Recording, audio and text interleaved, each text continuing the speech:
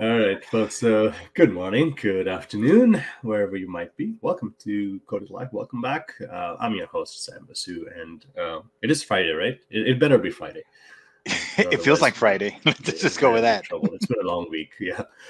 So, this is the chat show, and our one Mhm. rule is we don't share screen. We don't code because we do that all through the week. Mhm. This is our one day of the week where we stretch our legs and talk to people that we love to hang out with. We have not been doing as much of that with the pandemic, but my friend here, I have actually hung out with you, but Yes. officially, welcome here, sir. Javier Lozano. How are you? I'm doing great, Sam. Thank you so much for having me. And you're right. It's been a crazy couple of weeks in a good way, right? That's all it is. And Friday is usually, fun enough, my decompression day. So it's kind of Mhm. when you said, it's like, hey, I would love to have you shows. Like, yes, let's do it. It's awesome. Let's do it.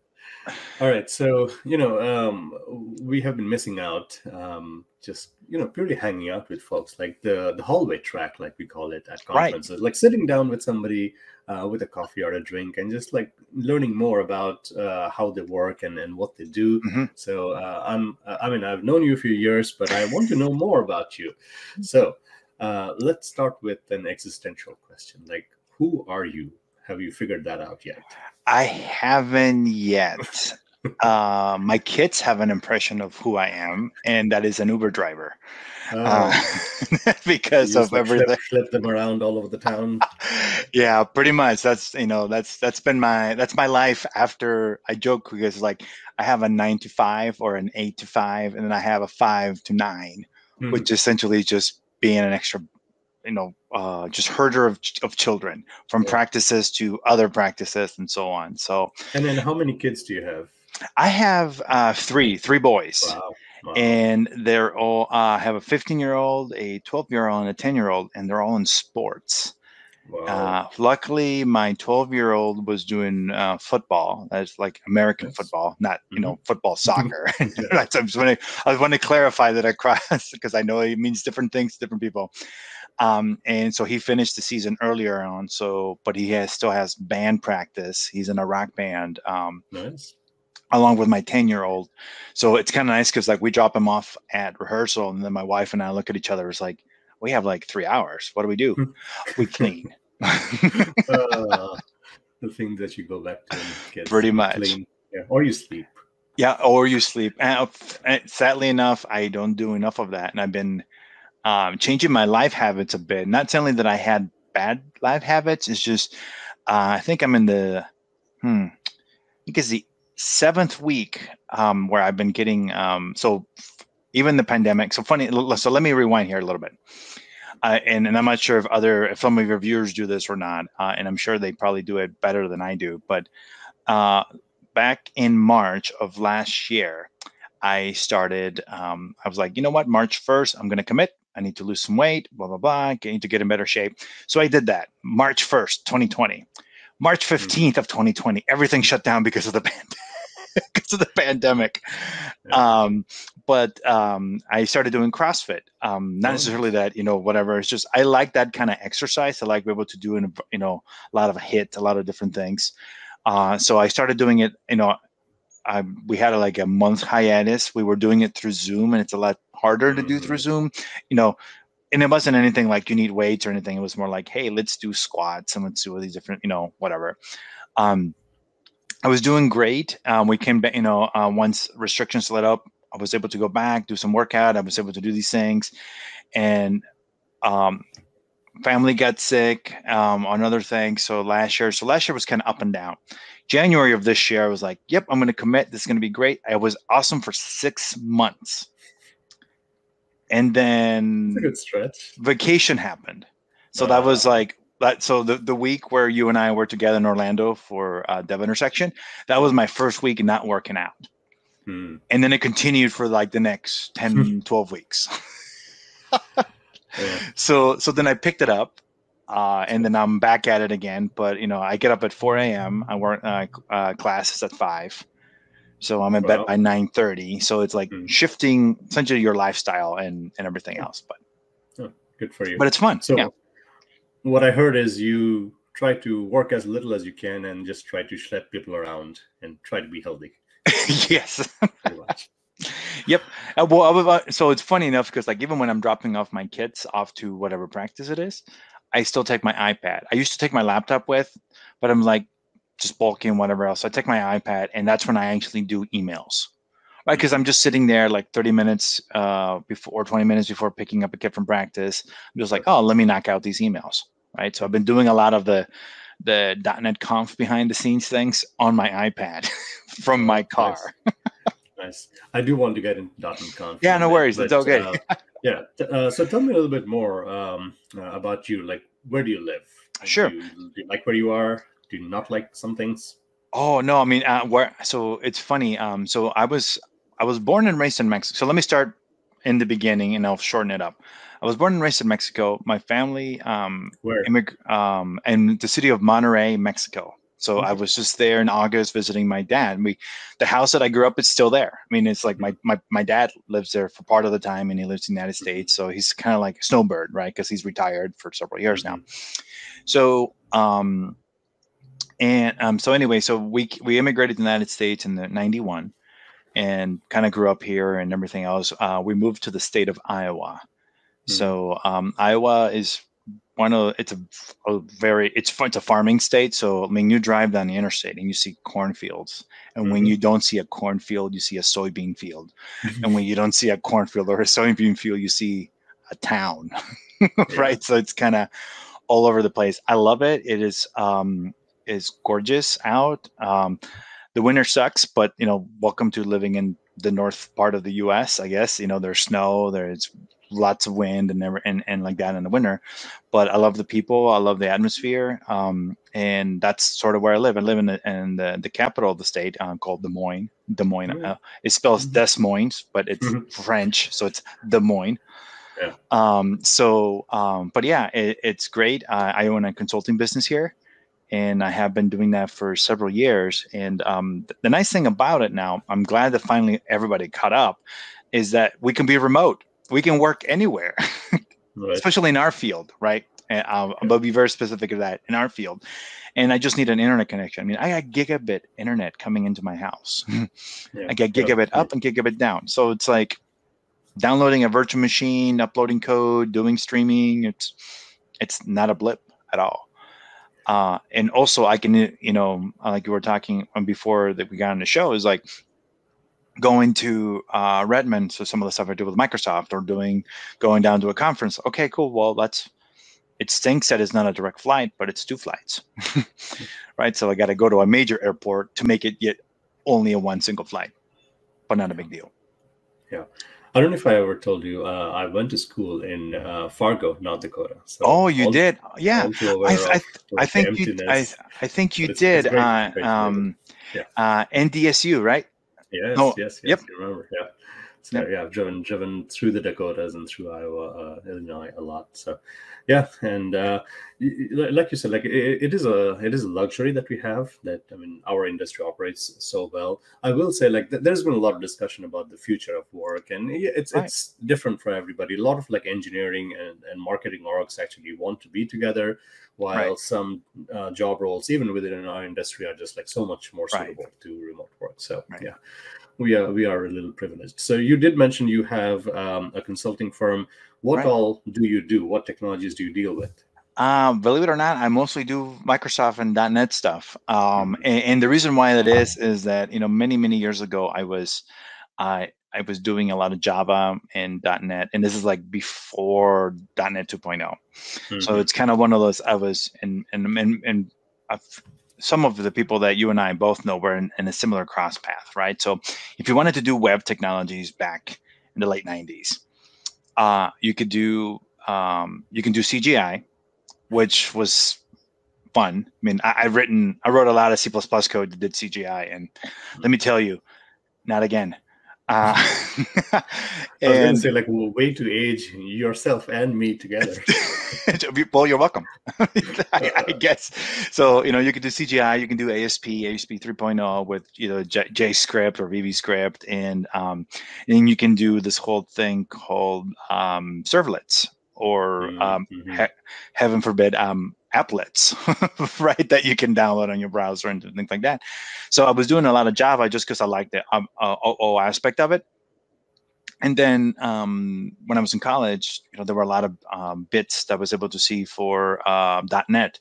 Funny enough, actually, I was VB6 is my jam. I mean, that's how I did a lot of stuff programming in high school and even in college, and then moved to C, C++ and those things. And then when I saw, literally, I was excited about .NET for VB.NET because I'm like, yeah, cool. I already know this thing. It's going to be, look, this is how awesome. It's now. I know these things. And then I started, when then I learned about a cool, quote unquote, new language called codename Cool, which essentially became C#. Right. So then I learned C# because I knew Java and C and everything else. And that's where I was like, I got, as a professional, my literally first year out of college, I'm like, .NET is 1.0. And then soon after we got 1.1. And then I'm doing Java. So I'm like, what am I going to do?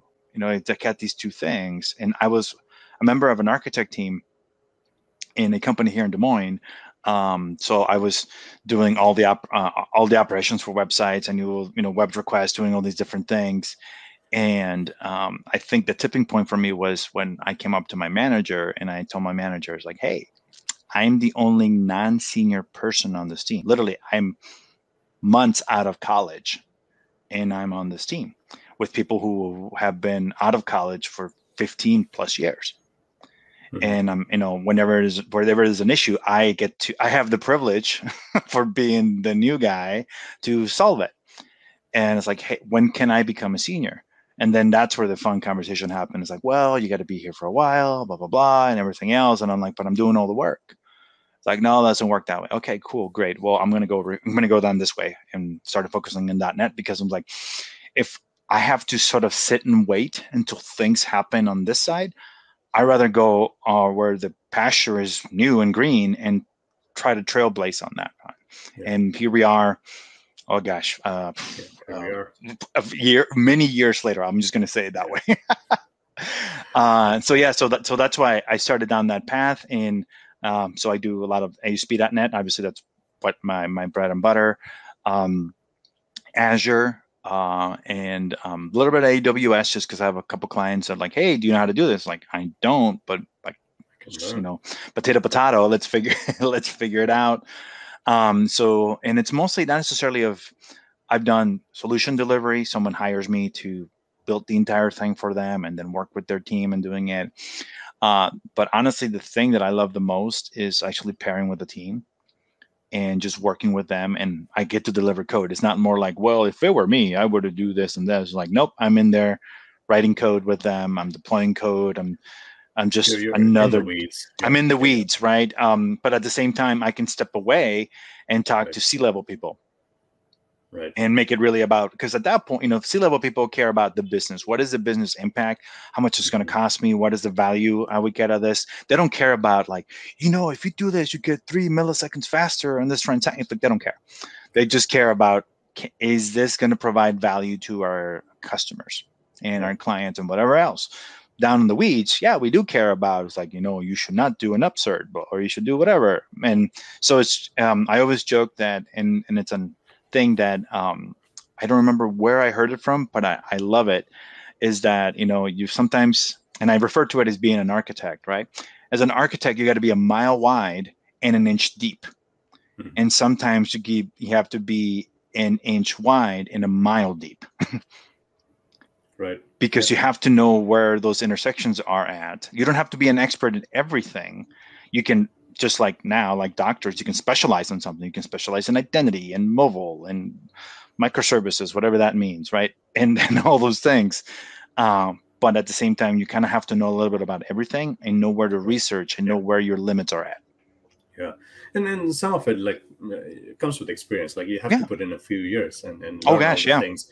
And then this is the age-old debate that we have had in our industry, where like generalist versus specialist, and our industry tends to reward specialists more. But as you grow in your career, you tend to understand more how systems work together, and you start being more of a generalist. Right. Yeah, and it's funny because it's a really tough decision for many people to figure out. It's like, do I want to continue being a generalist, or do I want to focus on something, right? So I have many quote unquote, I'll use hobbies or like passions or different ones. The one that I always um, tend to go towards is identity, right? Because of it's a hard problem to solve. And I'm not saying that I've solved it elegantly, but I know what a solution that works looks like and what is like quote unquote the promised land, right? It takes a lot of work to get there. Because essentially, and depending on how you do it, you could be cobbling things together, you could be doing everything else, but you have to sort of understand the protocols and kind of how they work and everything else.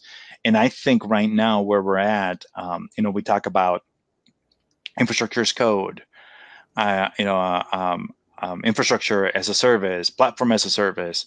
We're literally in the beginning of identity as a service, right? So outsourcing all of that to third parties to like, it's too complicated. I don't want to deal with it. And honestly, it is complicated because you need like a full team or team and a half to be able to maintain that. And I'm talking beyond username and password, not just those sort of things. I know we were going to talk technically, but I was just kind of bringing up. It's like it's one of those things. As you, for me, it was like I wasn't like, oh, I would love to do identity, right? I sort of like fell into it because I needed to deliver something for a place I used to work with before I went independent. And it was like, oh, this is fun. Right. So that's why I call it as a hobby. It's like I'm still trying to keep up with, because it's always changing. So it's not like if I were there, I will probably be 1,000 times better than I am now. I mean, I feel very confident in my skills and kind of being like, man, it doesn't work that way. Let's do it this way. But it's not like I'm not at the truly like level 70 expert. Right. I'm probably in the mid 50s. Because from that point on, you gotta literally focus and double down into it. So right, yeah, no, well said. Now you talked about some of the things that you deal with now, but let me go back a little bit more. Like, is this what you always wanted to do? Like, yes. Okay. Funny enough. Well, actually, so I lied a little bit. Sorry.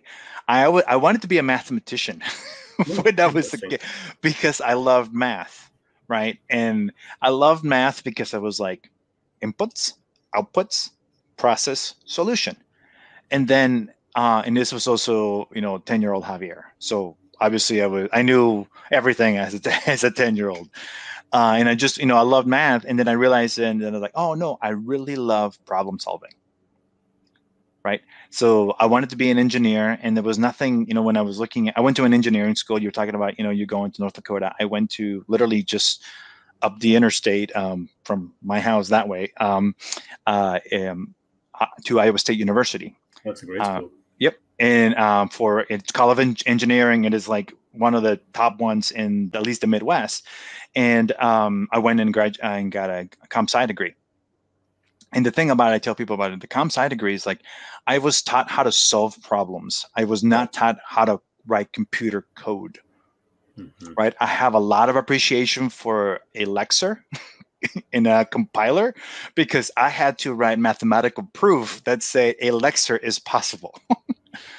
Right. So it's kind of one of those things that I know the foundations of it. Learning it, a Lexer varies depending on who writes it and which thing, where researcher comes into it. And hey, there's a new programming language. There's a new thing in that. Great, cool. I have the passion for learning.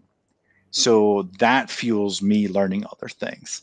Unfortunately, sometimes I don't, back to the whole .NET thing, is because of I'm busy delivering stuff, right? So yeah, .NET is my tool to go, because I know how to. I always refer to, my kids just getting into golfing and I'm going out there and really not swinging a club as much, because I'm there just helping them develop their skills.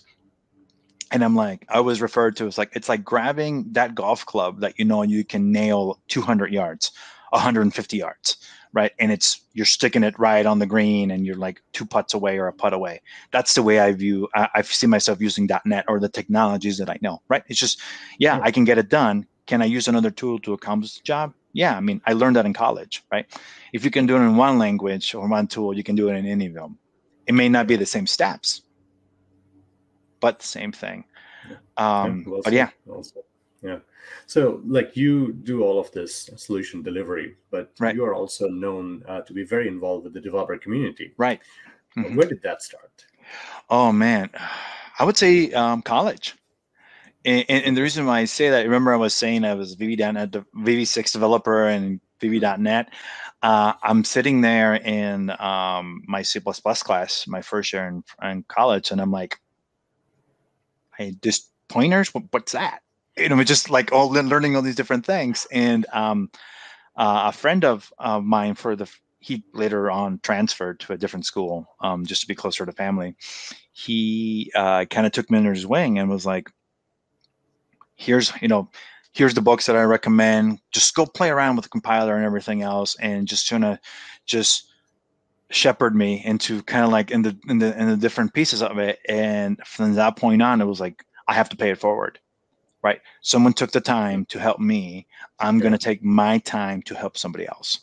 So from that point, it was like, oh, okay, well, you need help with this? Cool. Yeah, we'll partner up. And everybody I worked with was like, yeah, they see that I'm sitting there like me walking with a cup of coffee. It's like, we got this problem. Sure, let's figure it out. I get up, like talk at the keyboard. Let's do this. Go to the whiteboard. And I love that, right? So the difference between that and like the larger .NET community is literally just more people. Right. But it's not any different, right? It's just, it's not any different from talking to 2 people to talking to 200 people. And I know a lot of people talk about imposter syndrome, and it's like, there's really no imposter syndrome, right? Because I'm not saying I am the expert at this. All of you are not experts. Look at me. And it's like, no, I'm saying it's like, let's figure it out. I don't know. Yeah.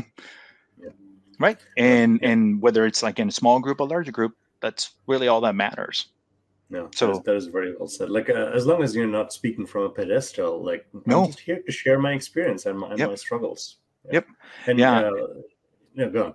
No, I was going to say, and you hit the, and that's why, funny enough, because I was talking about being a mathematician and everything else. And it's like, then I realized what I really like is being a teacher, right? Being a teacher, but more from a coach up perspective, but not more like, here's your assignment or anything else, right? And I realized that comes into like servant leadership and everything. So like, even when I've managed teams, I always try to remember, okay, where places did you work and did you have a horrible experience because of the culture?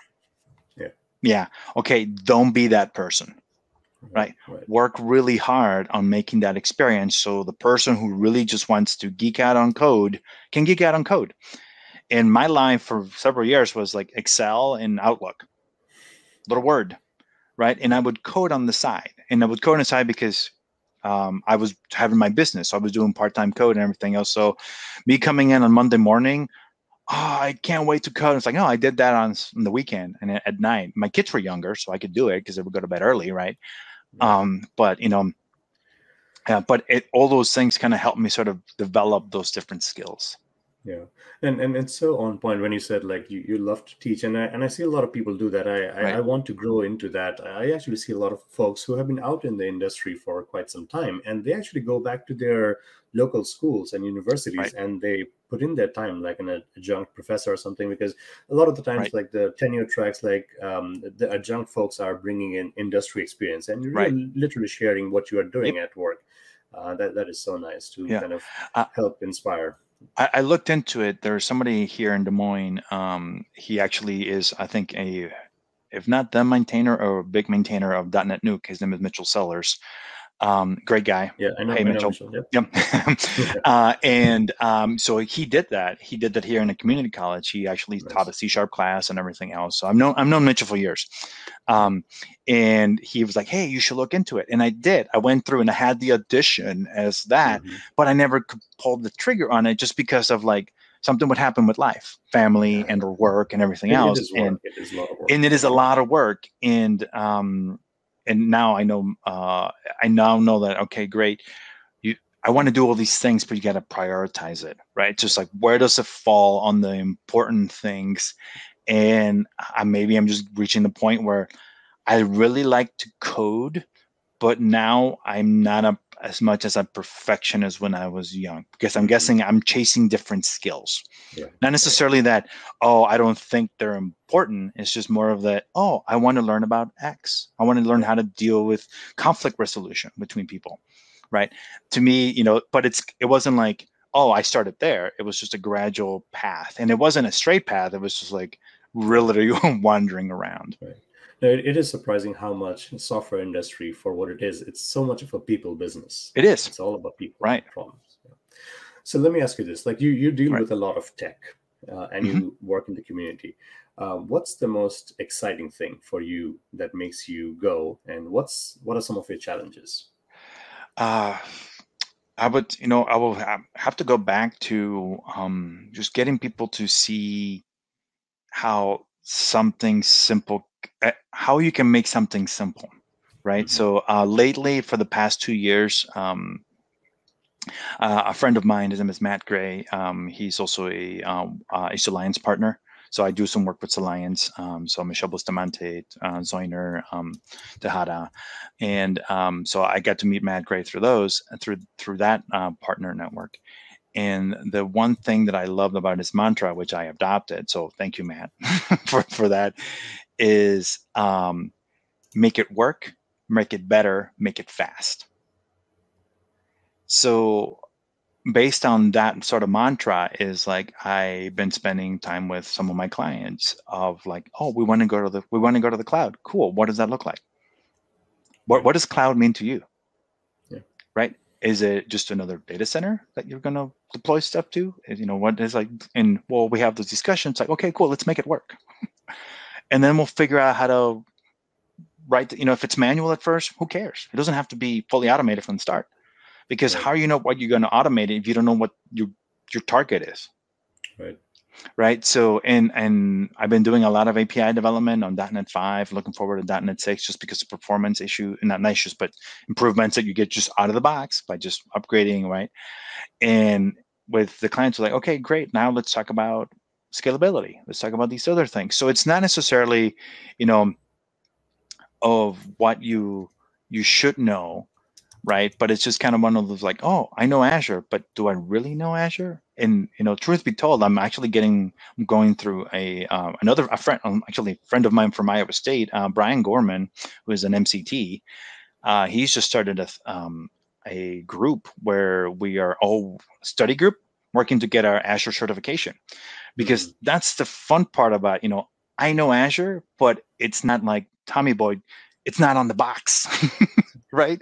So the certification shows that, yeah, you do know Azure because you took a test that you knew how to answer it correctly, right? And nothing against certification, and I mean that Yeah. it's just an extra thing. And there are a lot of things when I go through those classes where I'm like, oh, that's why it works that way. I just never had the time to. It's like I know it worked, but it wasn't down to the why because I wasn't giving it the time to figure out the why. Right. Right. Yeah. So, Makes I sense. was gonna, so to me, it's like what excites me, what I'm into right now is like it's literally cloud at a different level, not the solution delivery level, but how it all works. Not then saying I'm going to build my own cloud. No one should do that. Just because there's a lot of moving parts and there's a lot of complex problems that you have to solve, and just figure out how to leverage already existing solutions that are out there. So. Yeah. Yeah. Absolutely. All right. So a few years back, Mhm. you have been involved and started this little thing we call .NET Conf. What is that about? How did you get started? That's a good question. So I always label myself as a co-founder of .NET Conf, and the reason why I say that is that, again, long, quick, long story. So we started in 2010, and by we it was myself and Eric Hexter. Hmm. So Eric Hexter was very involved in the community a couple of years ago.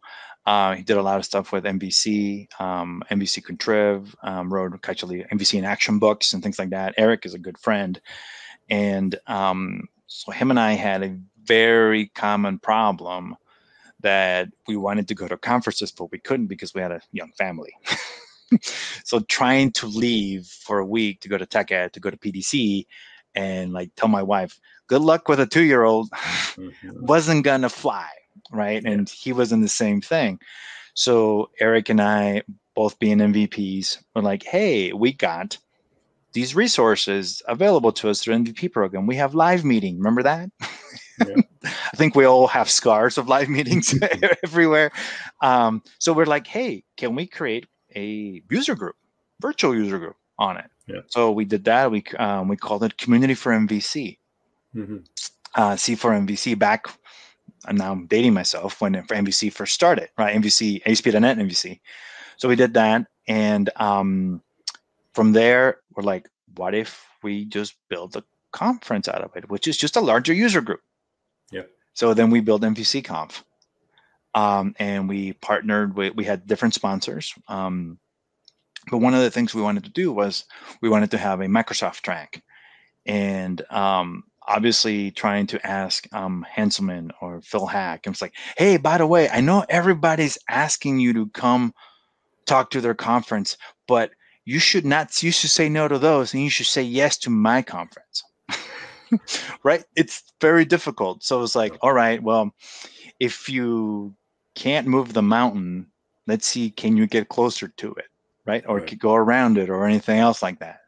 So what we did is like, all right, well, let's pitch the idea. Can we do this out of Channel? I mean, Channel 9 is doing streaming, it's brand new into it.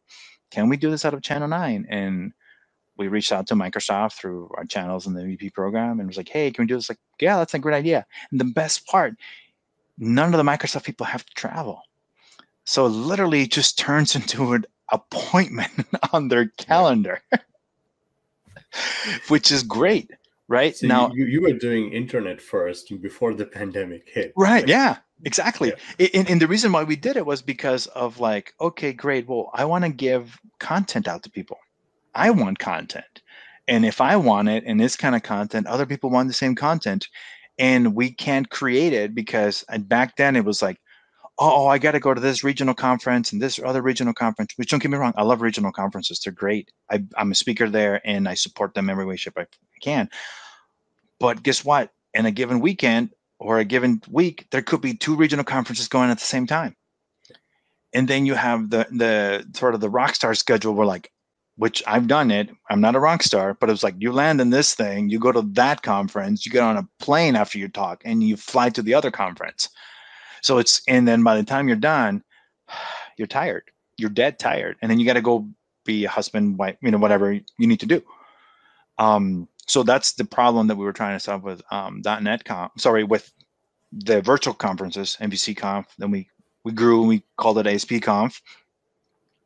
And then we were planning on the next one, and next one is like the following year. And Scott Hunter at the time, who has just slowly, kind of rallying .NET and ASP, and was like, hey, we should focus on .NET, because, there was back in the day, there was the sort of turf war between web forms, MVC, and like unnecessary thing, which sadly I sometimes voiced on my opinion on the MVC side rather than the web form side. And so mea culpa for that. I was like, let's bring it all together. And I was like, yeah, I love it. By that point, Eric had gotten busy with work and everything else. So then Hanselman and Scott Hanselman and I were like, all right, well, let's do it together. When can we do it? I don't know. What day are you free?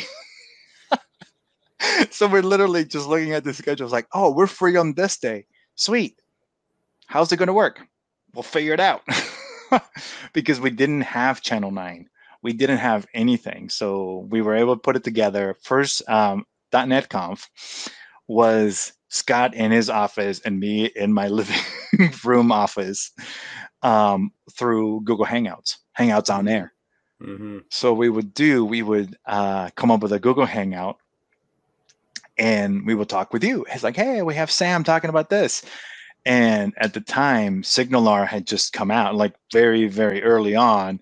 And we actually wrote SignalR code because each appointment, each hangout had a different URL. So we actually wrote SignalR code to, not maliciously, but inject HTML into the main page to now change, okay, now here's Sam's session, and here's so-and-so session, and so-and-so session. We were injecting that HTML real time on it. And then we proved it, minimal viable product, right? It's like, and it was funny enough because I remember talking with Scott, it's like, yeah, so I got to drop right around 5 o'clock my time, which is 3 Pacific. And it's like, oh, don't worry, me, dude. I got the afternoon. And it was just kind of like, okay, so he was off until that time, and then he was in and on. So we made it work, right? You sure And did. then we just got bigger and got bigger. And now, last year we had our 10th year anniversary, counting back all the way to MVC Conf. Right. And now it's a huge show. Back, the first official .NET Conf was a day long. Yeah. Now it's 3 days. Yeah. Well, and plus and there are also the 24-hour thing. Exactly. Plus So I blame Jeff the Fritz for that, focus because it days. was like, Jeff was like, we should do it 24 hours. Like, that's crazy, Jeff. But I love the idea. Let's see how that works. And now it's like our 4th year doing it or something. I don't remember. Kudos to you kind of doing this over the years. And I'll post I'll highlight the URL again. .NET Conf is a big deal because this is what Microsoft now uses to kind of launch big things. Yeah. So, and honestly, we made it the .NET conference. So that's, it was like, but it was like, let's try it out before we spend millions and millions of dollars or tens of dollars on budget. We proved it out, and it has become the conference for .NET. All things .NET. So, folks, if you're tuned in, .NET Conf is coming up in 2 weeks. 2 weeks in November 8th. Well, actually, Visual Studio launch is November 8th, and .NET Conf is 9th to the 11th. So 3 days of all-out content. .NET 6 comes out. Lots of excitement. Yep. Yeah. And I still have a lot of code to write for it in the background, well, which is I'm glad that I've taken you away for 45 minutes here. It's all good. Not that you're busy. Right. But let me ask you a few more things here. So you deal with a lot of tech across different stacks. Right. What excites you? What's something that is really cool that you have come across of late? That is a really good question. Honestly, this is also recent because I'm trying to get rid of tech, like hardware. Like I was telling you before, it's like behind this green screen, there's a hot mess of just old tech. Yeah. Original iPads. I have a Zune. Right? It's just my wife hates it because I'm a pack rat. So I would say the coolest thing that I've been playing with is trying to get rid of my MacBook, because I love a laptop, but it's just gigantic. Like, it's sitting right here. And I have a Mac Mini and I have a Mac Pro on the server room behind me and whatever else. But the coolest tech I've actually been playing with has been GitHub Code Spaces. And just recently, Visual Studio Code on the web. Yes. What's your VS Dev? I think it's vscode.dev. I don't remember. Yes, vscode.dev. So yeah. And the reason why I love it is because, like, I always wanted to code. You don't need anything. Like you were from saying, my iPad. You're just on your iPad. You can just put it up. Yeah. And it's funny because, kind of to link .NET Conf one time, I was flying out to Seattle to go, because another cool part about .NET Conf is, like, only a handful of people travel for it.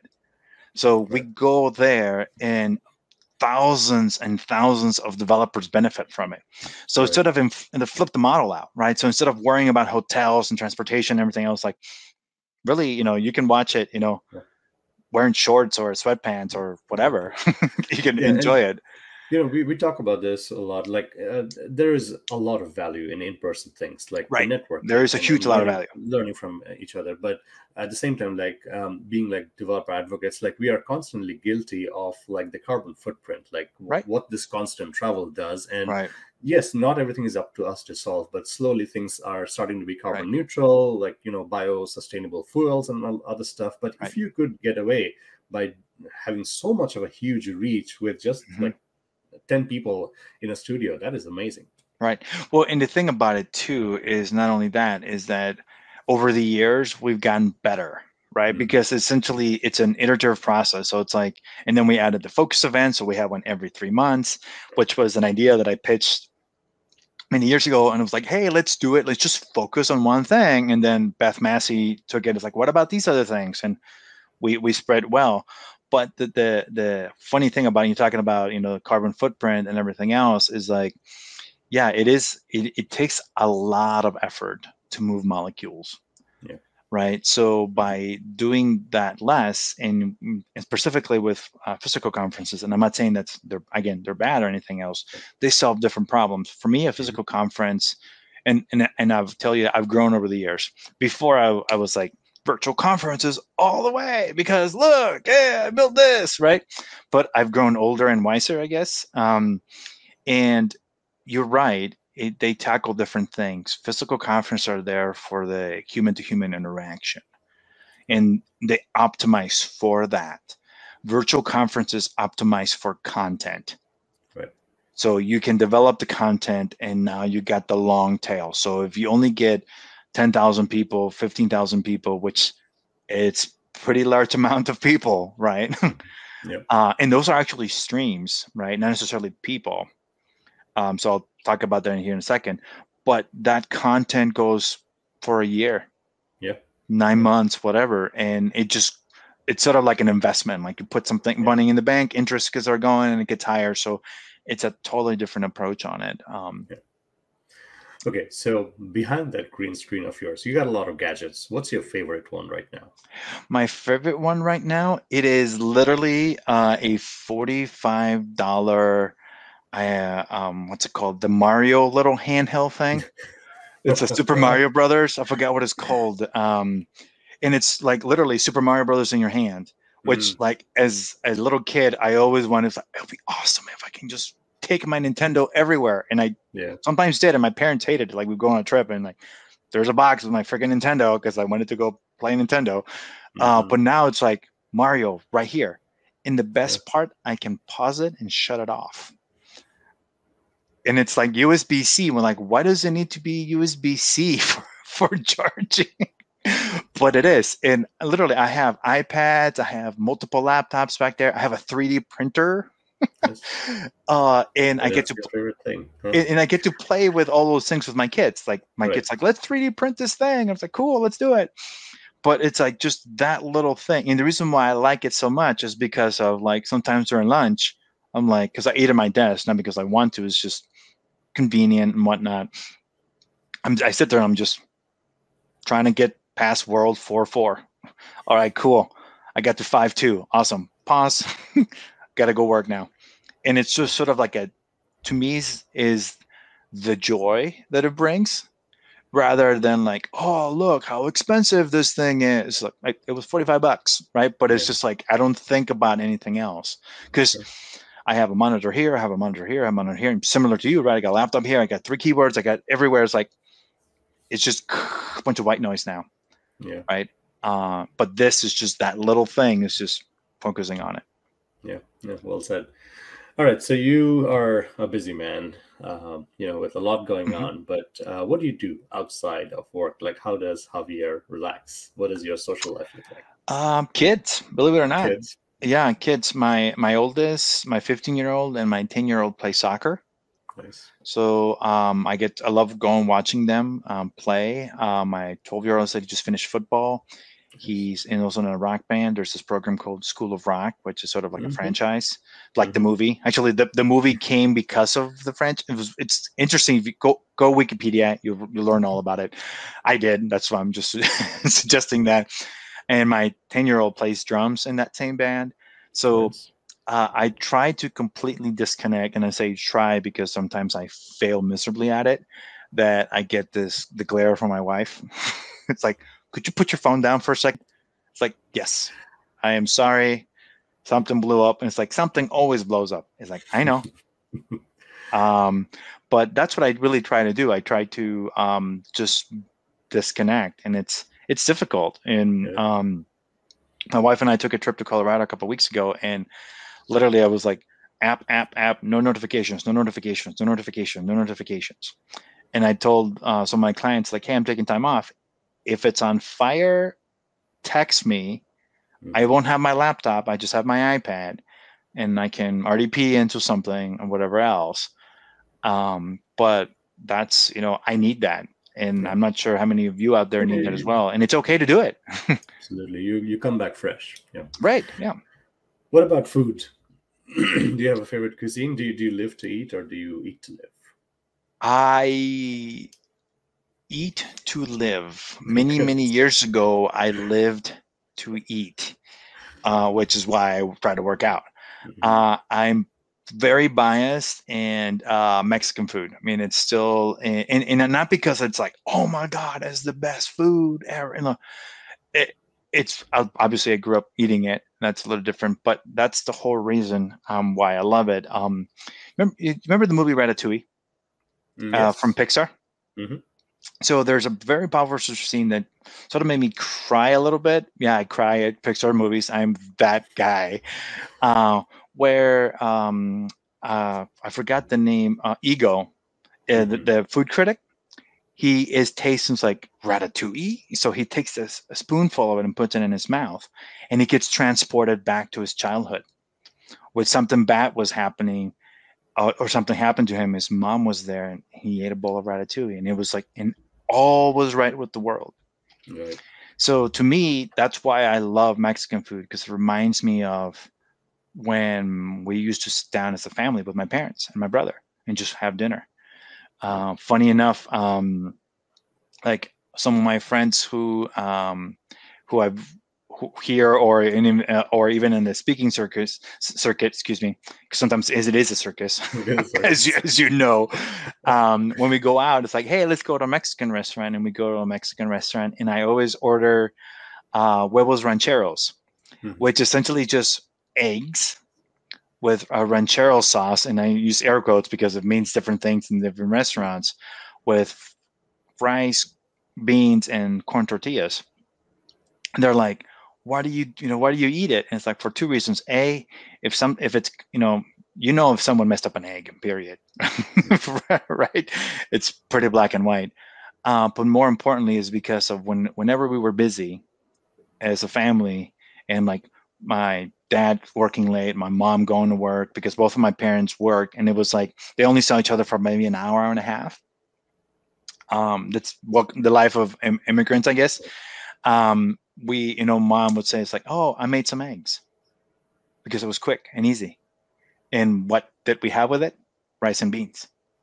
Right. So to me, that's just kind of, it just centers me, right? So, and yeah, that's why I do that. It's just kind of more of like, everything else. Again, things could Yeah. be happening here and there. We're always going to be busy, Yeah. but just kind of going back to that point and just sort of rethinking helping me reconnect to Yeah. what's important Yeah. is what I Absolutely. love. That's your So, comfort. That's your right, center.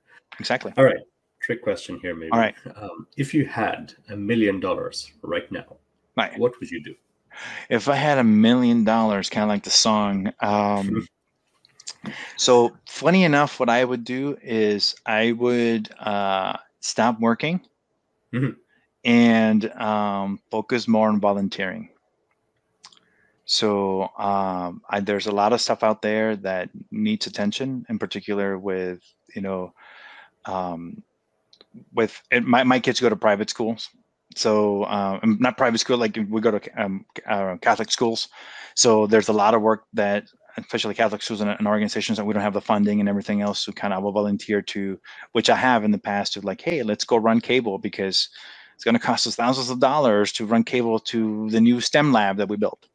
Cool, Mhm. let's do these things. So I will do that, and I will take some of the money and invest it into or provide or donated to those sort of causes that help, not necessarily just Catholic schools or just private schools in general like that, but it's just anything. It's like, oh, here's a problem, here's this, and I will try to invest some of it as well to get more money, so then I can invest it into other things.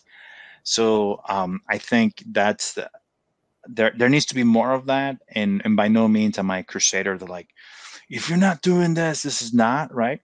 I again, it's paying it forward. This goes back to the story of college. Someone helped me out, and it affected me, and it has helped me pay out dividends over the years, many dividends. So if I could do that for others and kind of help it push it forward, I would do it in a heartbeat. Yeah. It's funny because the question is like, what could if you were to if you were to find a genie in a bottle and ask a wish, it's a similar thing. And it's like, what would you ask for? It's like, well, I asked for $1 billion, because now I can actually do more things to Right. invest it. And I was like, but there's a caveat. Every time I invest something into like, clean water in Africa, cool. Here's like $10 million. Let's go figure out the problem, right?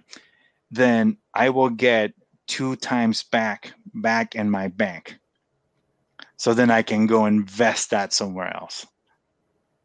So it's it's a weird thing to look at. It's like, but now my $1 million is really my time, because now I'm no longer attending a soccer field. I'm volunteering, telling people where to go to the soccer fields, right?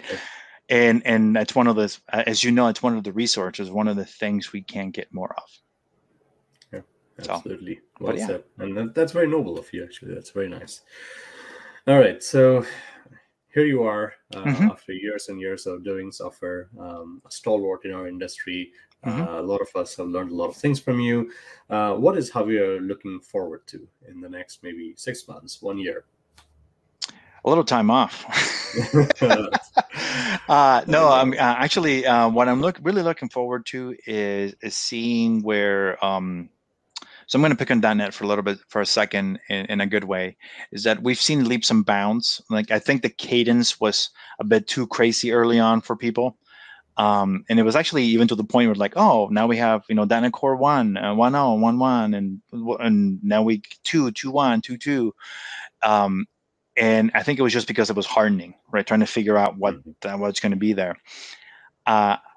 For me, it is all of the things that the technology enables, right? Because now we have a solid foundation. Yeah, it's .NET 7. It's like, well, we should have it by then. It's like, not really, because .NET Core was a rewrite of .NET, period. Because of the way just what enabled, right? And so I'm looking forward to, okay, great.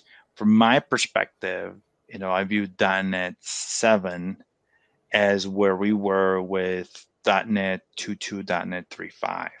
So you're standing on a stable base, and you have a fixed cadence of right. Exactly. We have a fixed cadence of what's coming up. There's a lot more. The cadence is a lot faster, way faster, right? There's RCs that you can try and everything else.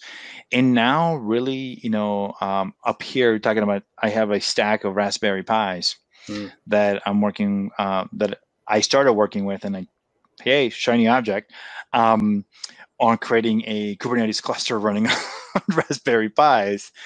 And the fact that I can take .NET code that I built on my Mac and deploy it and run on the Raspberry Pi inside Kubernetes, I mean, what? Yeah. Right? That's the thing that excites me. It's like, right now we're just kind of scratching the surface. Right? Let's look at WebAssembly, right? With Maui or Blazor or anything else we're doing. It's like, what? What are we doing on the browser? That's crazy. I mean, and this is the guy who used to write applets. Right? And needed a plugin. It was finicky. Doesn't work in this browser this way. And doesn't work in that browser, because the plugins, even though it's the same, they're different. Now it's just kind of more of the standard. So it's like, I'm really excited of what's going to happen next.